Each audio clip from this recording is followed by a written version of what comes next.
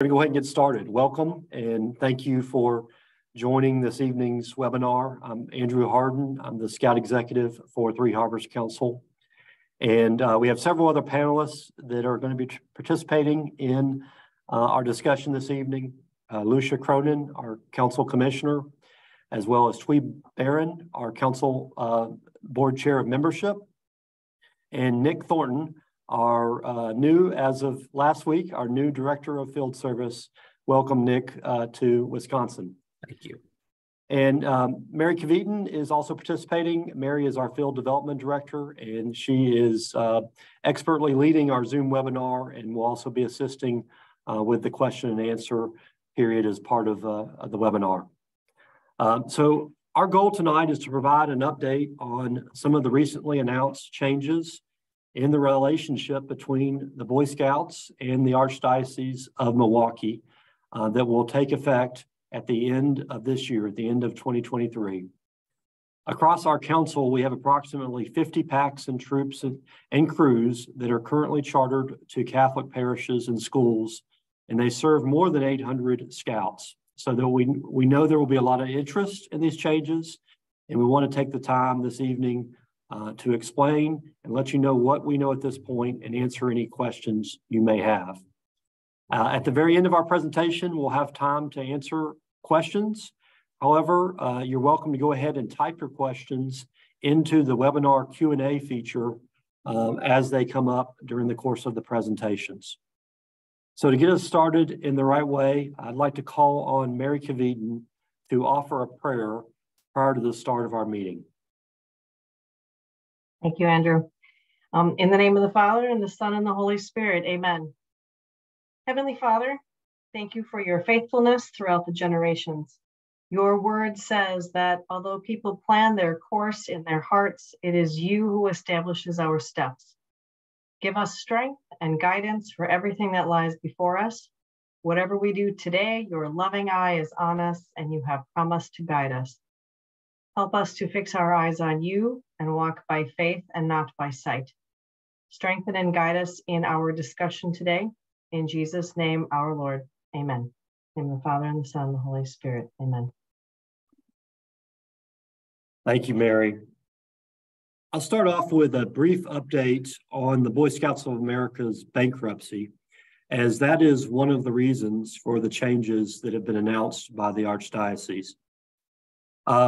Last week marked the 3-year anniversary of the date that the BSA filed for Chapter 11, which occurred in February of 2020. As you may recall, when the BSA filed for Chapter 11, they listed 2 primary goals, and those were first, to establish a compensation fund to support survivors of abuse in scouting, and secondly, to ensure that the BSA program, as we know it today, continues into the future. So the good news is the BSA does appear to be on a path to emerge from bankruptcy, and it will accomplish both of those stated goals. However, the exact timing of emergence remains to be determined, but we do believe it is coming up in the matter of the coming weeks to months that they will be emerging from bankruptcy. The BSA's plan of reorganization was confirmed by the bankruptcy court in September. The plan is now before the Delaware District Court, where the BSA is seeking affirmation of the bankruptcy court's confirmation order. If the district court affirms the plan, we anticipate that the BSA will go effective and formally exit bankruptcy. So it's due to the national BSA's bankruptcy that we have had several national chartered organizations that have traditionally chartered Boy Scouts programs. They have been evaluating their current relationship with the BSA and decided to make changes, which brings us to the reason for the webinar. This is the second of our 2 update webinars. The first one was yesterday evening, and last night we were able to have the Chief Financial Officer and General Counsel for the Archdiocese of Milwaukee to join us for an update. Unfortunately, today they have a large church meeting and they are not able to join us this evening. However, our Council Commissioner, Lucia Cronin, has offered to provide a summary of what the leadership shared with us last night. Lucia? Thank you, Andrew, and welcome to all of you who've joined. Thank you so much for joining, and thank you for all that you do for Scouting. As Andrew said, last evening we had the Chief Financial Officer and the Chief Legal Counsel of the Archdiocese of Milwaukee on this webinar with us, and they stayed for the entire time, which I think speaks very well of their interest in seeing as smooth a transition as we possibly can have. What they explained last night, and I'll do my very best to summarize the comments they made last night. What they explained is that they took a long and thoughtful look at where they were, what was being required of them by their insurance carrier, and then how could they best continue to support Scouting. And so it's really ultimately for insurance reasons that they can no longer continue to charter units. It would require an onerous amount of administrative work on their part, not just owning the units, but really having to run the units, do all the administrative paperwork and so forth. And they just don't have the capacity to do that. But they looked at another alternative, which is called a facilities use agreement. And we'll spend some time this evening talking about that. They decided ultimately that they want to support Scouting. They want Scouting to continue in Catholic parishes and Catholic schools across the Archdiocese.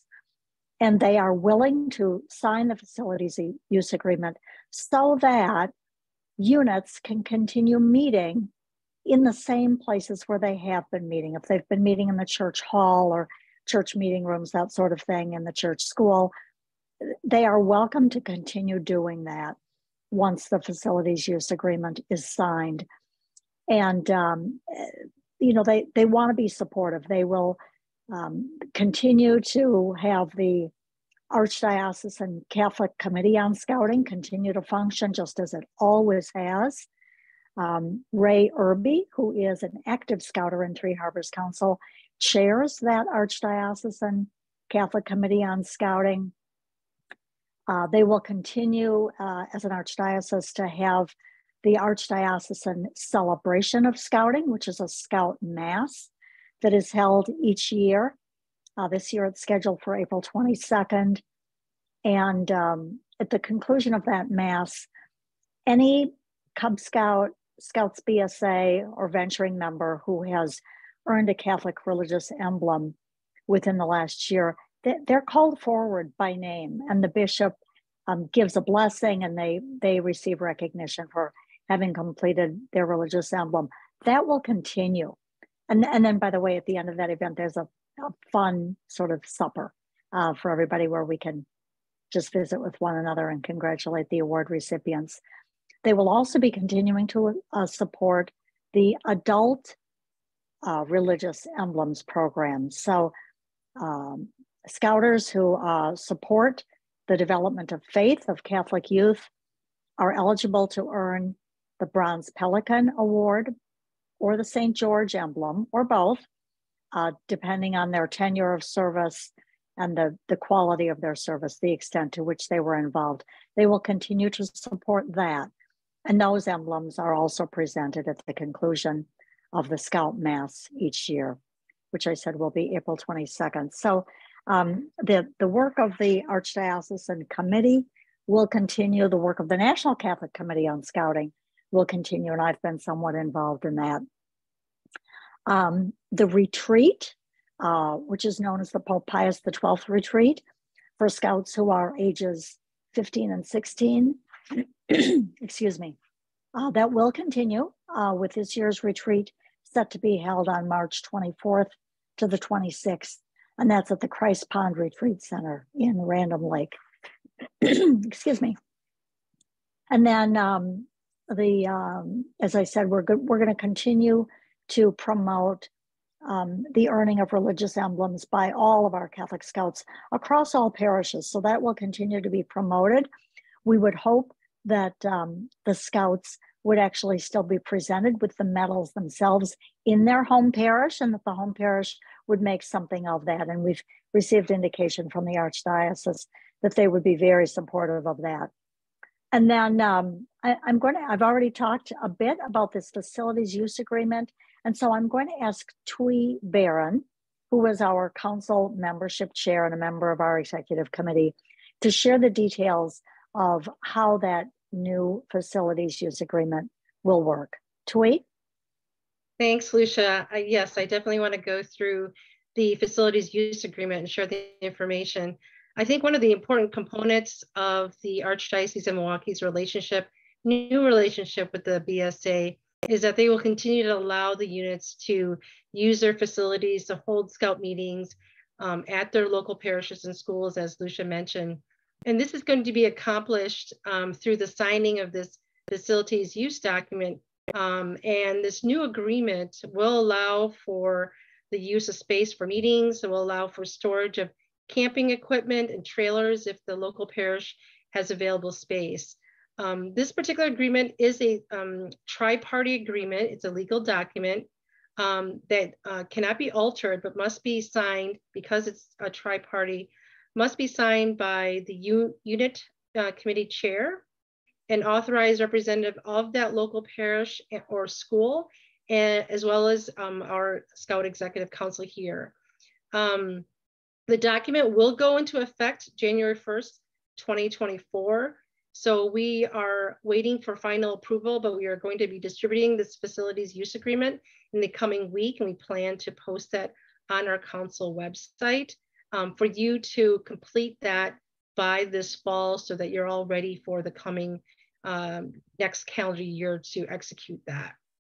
The signing of this facilities use agreement means that the scouting experience for your scouts and scout families will be essentially unchanged, as Lucia mentioned, and as they will continue to meet at the local parish or schools. So that is a really great positive thing that we have with regards to this agreement. And the Three Harbors Council really will encourage your unit to continue meeting at your local Catholic parish or school if at all possible. There was a question last night with regards to, is there going to be any additional costs?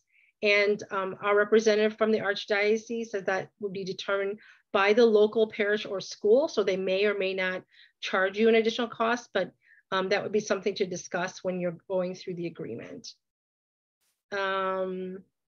Those were the main items that I wanted to share.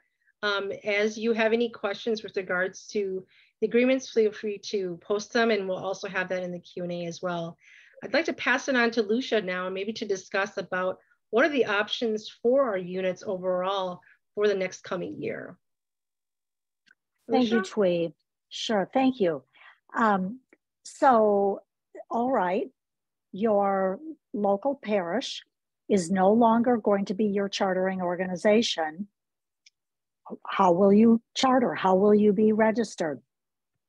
And there are two paths that you can take. So if your unit chooses to secure a new chartered organization, that organization will serve as the new owner of your unit's banking and equipment assets. So they will own those assets.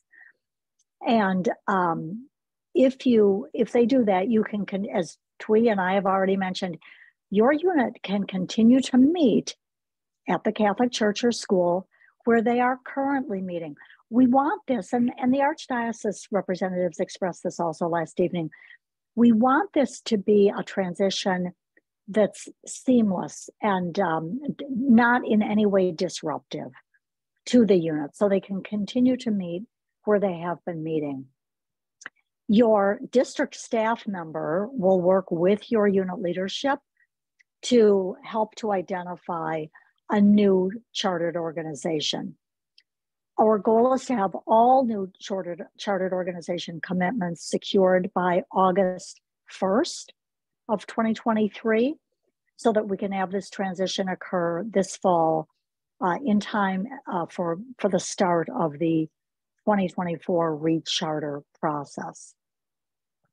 Once you secure a new chartered organization, You will need to change your unit bank account and arrange for your unit's equipment and trailer to be covered by the property insurance policy of the new chartered organization.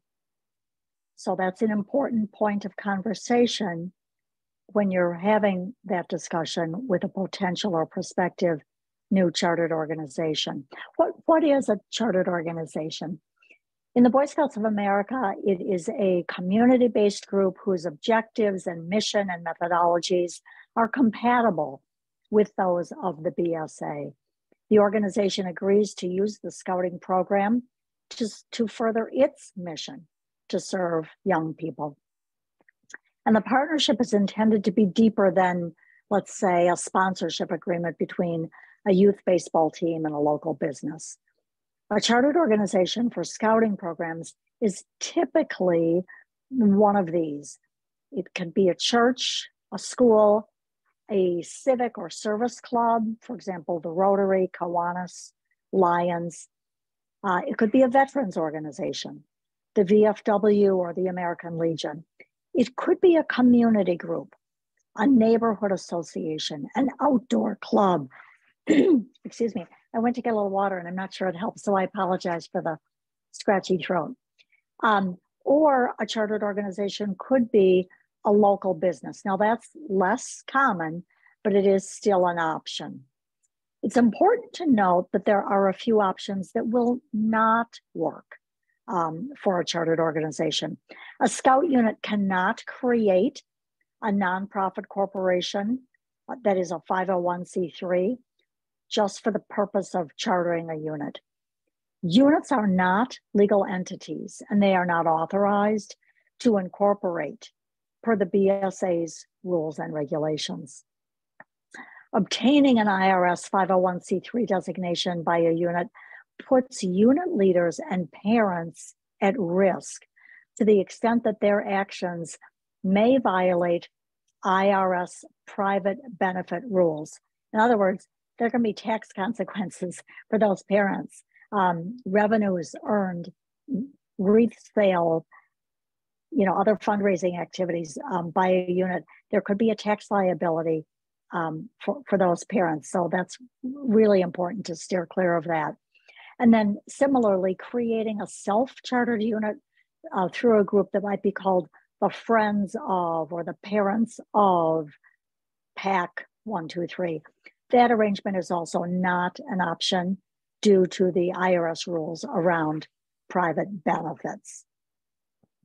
Let's talk just for a minute about changes that are occurring at other national chartered organizations. It's important that we be very thoughtful about how a unit will make a change and what direction they're going to go. So the Archdiocese of Milwaukee has now made this decision. They were kind enough to give us almost 11 months to get the changes made. We're going to try to get them made in about 6 months. But please be aware that due to the impact of the BSA bankruptcy, there are other organizations who are going the same direction. The United Methodist Church also made a change in its relationship with the BSA last summer, and local United Methodist churches will no longer serve as chartered organizations. Similarly, there was a national announcement by the Moose Lodge that they will no longer serve as a chartered organization. And while these are the only national groups who have made the official announcements up until now, I want you to recognize that it's entirely possible that other churches or other religious groups or civic organizations may follow. I would be concerned if a unit went to the effort and trouble of finding a new chartered organization, and a year or two from now, or at some point in the future, that organization's insurance carrier came to them in the same way that the insurance carrier for the Archdiocese of Milwaukee has really forced this change. So be very thoughtful about that. I don't want units to be put in a situation where they have a lot of work to do that could be avoided. So the unit leadership really should be aware of these factors as you look at other potential chartered organizations. So in addition to that, as one alternative, what's another alternative? Another option for your unit is to become a council registered unit. Under this arrangement, your unit's banking and equipment assets will be overseen by the council rather than by that local church or school or civic organization. You will not be chartered to a community organization, but rather your unit will be registered directly with Three Harbors Council. And as a council registered unit, your unit will continue to meet at the Catholic church or school where it has been meeting. And as long as you have that facilities use agreement in place. So you can continue that, but you would be a council registered unit. Okay, so what changes if you become a council registered unit? There would be two main changes relating to the bank account and the property insurance arrangements.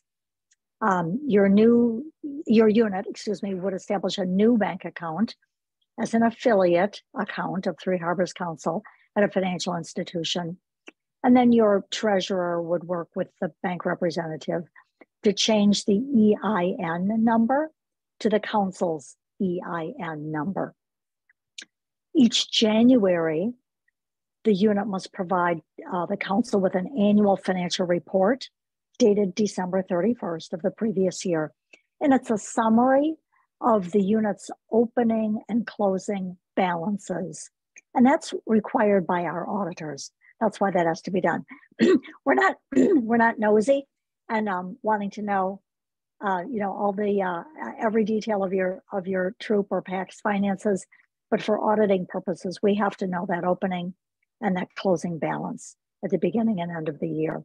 And then we do have to follow the BSA's fiscal policies and procedures regarding signatures and so forth. And there'll be further information that will be able to be provided to you on that. The second change regards property insurance.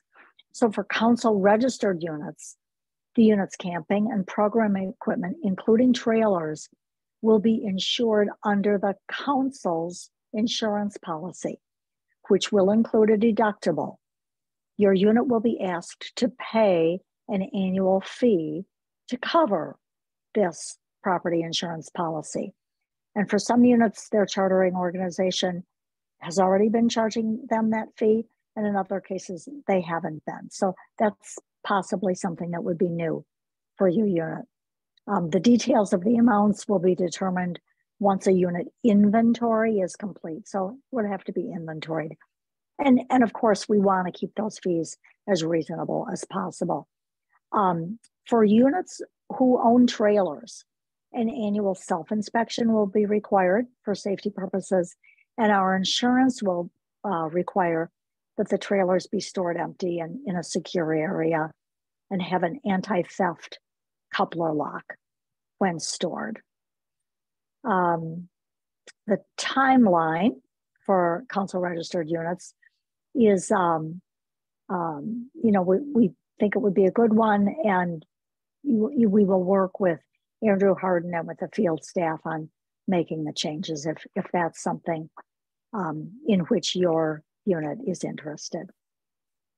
All right. Yeah. So go ahead.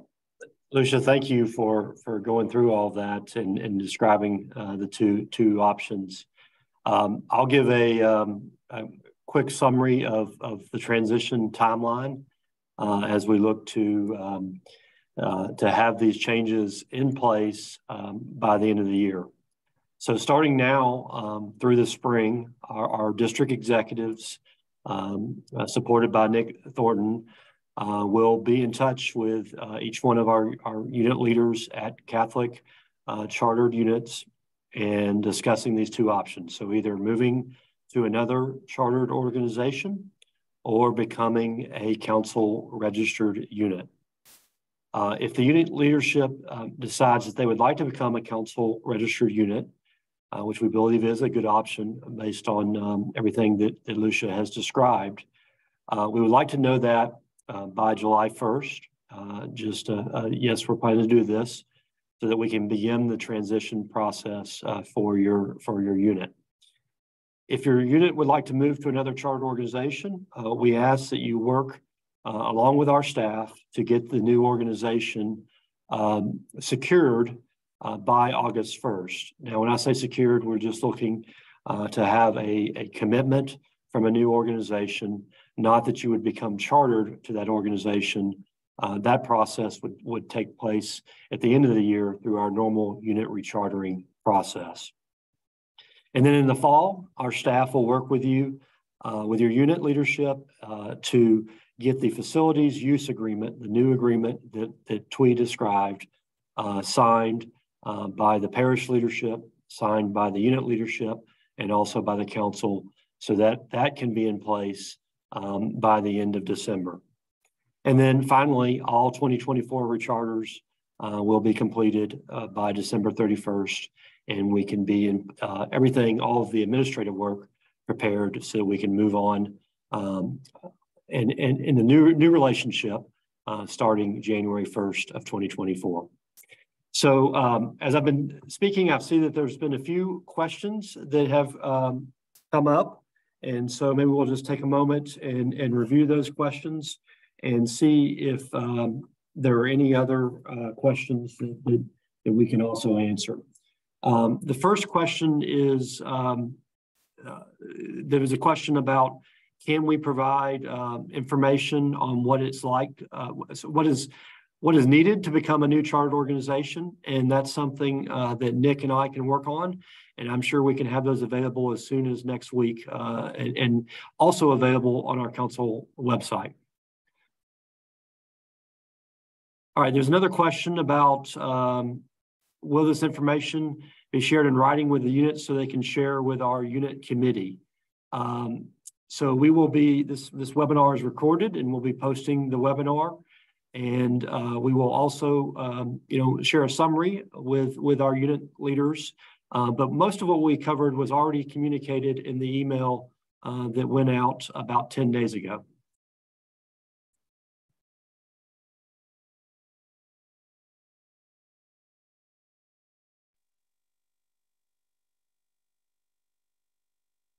Mary, are there any other questions coming through?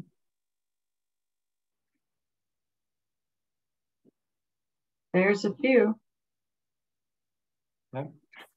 I'll just add, well, go ahead, Mary. Can parishes or parish groups still make donations to a PAC? Yes, indeed. Anybody can make a donation to a PAC or troop. And we hope they will. So this question was brought up a little yesterday. This one is worded very well. Would we be able to have talking points to address the delicate point that why would any civic organization want to take the risk of chartering a scout unit when the Archdiocese has decided that it's too risky of an endeavor? But we have talking points available. Yes, so the National BSA has a very nice document on the insurance that is available, liability insurance that protects charters organizations. So we can share that, and that would be an excellent talking point. So we'll make sure that we have that in addition to the other documents we're talking about. Along with that, Andrew, there's the new unit sales kits. There's nice infographics and things like that that'll be provided, plus the charter agreement and the documentation that goes along with that we take to our sales calls. That kind of highlights the benefits of what scouting brings to those organizations as well, not just the risks. Right, because there are benefits. And I'll just add that we will put together an FAQ, frequently asked questions document. There were, as we've said, a number of good questions last evening and good questions this evening, and we'll put together a document that we can share and post. Is there another question that's been asked? Another question, yes. Does this change the relationship pertaining to our scouts volunteering for our parishes? No, not at all. There's no change with that, and we hope that Scouts will continue to be active in their local parish. I think it was emphasized last night by Chris Brown, the CFO, that they are still supportive of Scouting. In fact, he talked about his 2 children being in Scouts, so that was very appreciative as well. So I just want to emphasize that it doesn't change the relationship. If the Scout and Scout families want to volunteer at parishes doing community service or other projects, as well as obviously this use agreement is an excellent way to continue that relationship by having the experience still there at the school or the parish. And I would also encourage, many parishes do this, and there are probably some who don't, but could and should celebrate Scout Sunday. Work with your with the pastor or the liturgical minister to get that on the calendar months in advance, so it's on the calendar for that first Sunday in February. Promote it to all the Scouts in the parish, regardless of what school they attend, that they should wear their uniforms, as should the leaders. Sit together at the front of church on Scout Sunday at one of the designated masses, perhaps arrange to have Scouts be altar servers for that mass, and perhaps some of the older Scouts could even serve as lectors during the mass. And it's a wonderful way to celebrate Scouting within the parish. There's a question that came up, and this is actually a very similar question, came up last night. And I think it's a good one, so I appreciate it.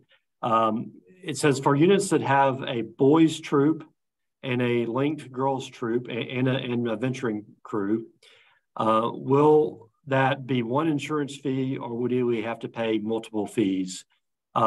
Since they will be using the same equipment, I would anticipate that we'll work out a plan here where it would just be one fee for the equipment that is shared amongst three sort of linked units.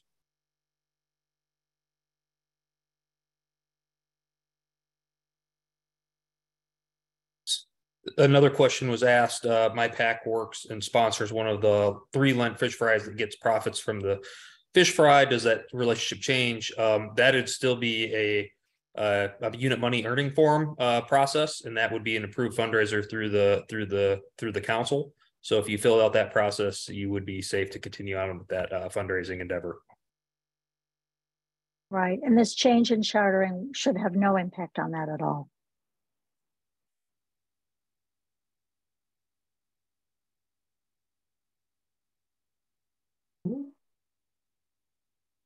Okay, so we've had some good questions. Just want to give it a minute here and see if anybody else has any additional questions that we can answer before we wrap up the webinar.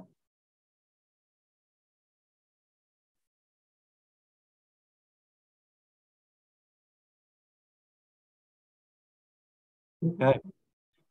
Well, as we started this, we want to say thank you to each one of you for your service to Scouting. And well, there's a nice note. Thank you. There's a comment to say thank you to those on the webinar for explaining the process and the transition. We appreciate that. I want to thank our panelists who have been involved in both of these webinars and for providing this information. And if you have any additional questions that were not answered tonight, please reach out to me or to Nick or to Mary, and we'd be happy to meet with you or answer your questions with a phone call. We want to make sure that this process is as smooth as possible over the coming months so that we're prepared for 2024. So thank you, everybody, and hope you have a wonderful evening and a great rest of the week. Take care.